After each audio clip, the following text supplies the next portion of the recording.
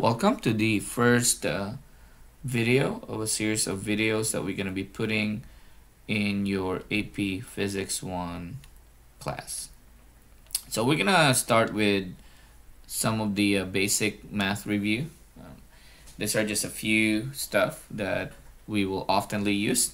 However, if you want to look at some other stuff, you can find them on the back of your book on the Appendix A side. So we'll start with the metric system. We're going to use the metric system because that's what scientists have agreed upon, and you guys are acting like scientists, so we're going to use that SI system. And it's easy to communicate with others using the metric system. So we have these three quantities. You have the length, symbol L, mass, symbol M, and time, whose symbol is lowercase t. Do not get confused with this symbol as the unit. So because they have different unit, the unit for length would be, yes, you are right, meter, whose symbol is lowercase m. And for mass would be gram, whose symbol is lowercase g. And then for time would be seconds, whose symbol is lowercase s. Although there are other bigger units and smaller units where you add prefixes in front of this base unit to make it smaller or larger. You've learned that in your basic science or math class. So take a look at those stuff, go back to it, and make sure you remember them.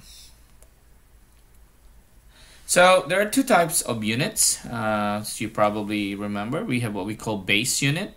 It's the one that I've showed you a while ago. Those are the base unit. They're the basis for combining other quantities in physics. For example, if you talk about speed, speed is a derived quantity. That means it's a combination of two base units. A base unit for length and for time. And then there are other units. So we're gonna look into this. We're gonna apply those stuff. And there's some of the prefixes I mentioned that you should at least be able to remember quickly and know the symbol. So please give a few seconds to look into those. You may want to take notes of this in terms of remembering them and looking through your notes.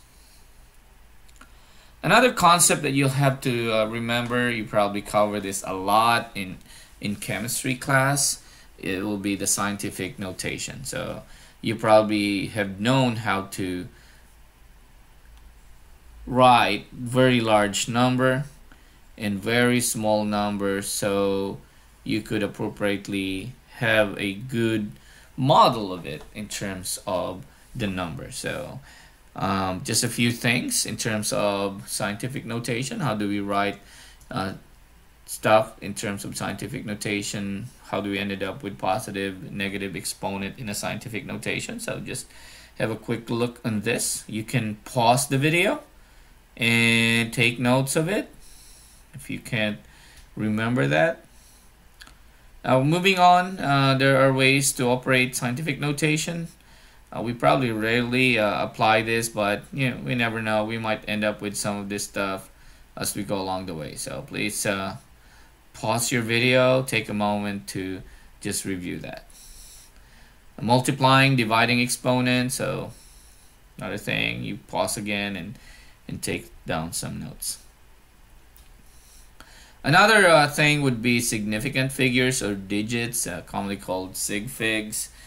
Sig figs kind of like a little touchy topic that we're gonna get into because we can write down significant digits based on the measurement, the valid digits in a measurement that we're using, or based on the mathematical operation that we're working on, or based on the measurement tool that we are using. This is a big deal when you were in chemistry. However, it's important in AP Physics 1. They probably just require you to write down 3 significant digits for your final answer. But remember, AP1 exam, they will not be picky about your final result as long as it's close enough. but they're gonna look at the process on how you end up with that result. So it's important also to understand how to write sig figs or significant figures. So just a few rules on significant digits. So take a look at this again. You may want to copy this in your notes, or you just review it. We're not going to give you a quiz on the basic math toolkit, but we will see this that you apply as we go on with our AP Physics 1 class. Another topic would be dimensional analysis. Dimensional analysis is important in trying to identify, suppose you have this equation and you derive this, and then you're not sure whether this is the correct equation that you've derived. So dimensional analysis is a great tool to be able to know whether, do I really have the right equation? So say for example, if I look at this symbol represents velocity. So if you're going to look at the chart that represent velocity. So velocity is a derived quantity taken from length and time versus time. So you look at the dimensions in here. So they wrote the dimension, the symbol for the quantity, but not the symbol for the unit. So you use that.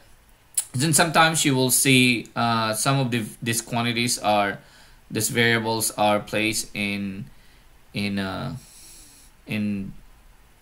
brackets, and that means that's the quantity. That's not the unit for it. That's not the dimension of that particular symbol. So let's write the dimension. So you know that this is L over T. So that's length over time.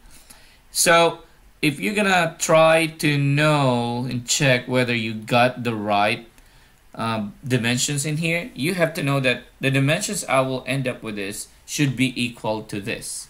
So let's go ahead and find out. So this one represents the initial velocity. So knowing that this is a quantity velocity as well, so we can write down the dimension for that, and we say that's LT, right, plus 1/2. So we know that's a constant. We can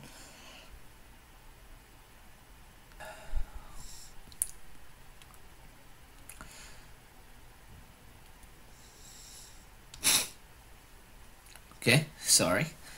So we can have the acceleration. You look at acceleration, it's L over T squared. So we can write the dimension as L T squared, and then we have the time, which is squared. So we can have that, and we can see that we can cancel this. So we ended up with this unit, this one. Does it equal to L over T? Definitely not. So therefore, the equation that you have derived is not correct. And that's a good way to know that without trying to plug the quantities or be able to solve the problem using this equation. You don't need to go into that in detail, but you have to check your equations. So let's take a look at this example. Suppose you're looking at a formula for finding the period of a simple pendulum. So you are drawn between this equation or that equation. So using dimensional analysis, you're going to be able to find which one would be the right equation. So the symbol T represents period. Its unit is in seconds. The unit of time, the same. So you know that if you derive this, you should end up with the same unit for time. And knowing this is length, its dimension is L. G is related to acceleration, so it has the same unit in terms of that, which is L over T squared. So if you're looking at for the time, so we can just replace that with T because that's what we use for the dimension, then you should end up with a T on here. So I'm not gonna go through with all the math, but we can look at this and do the opposite. So you can go ahead and pause this video and try to derive the unit and see if you can find which one would be the best equation. You can pause this and you should be able to, after some derivation, some dimensional analysis, that this is the right equation. Another concept that you have to remember would be unit conversion. We're gonna do quite a bit of this, but we're not gonna spend some time in class. So review unit conversion.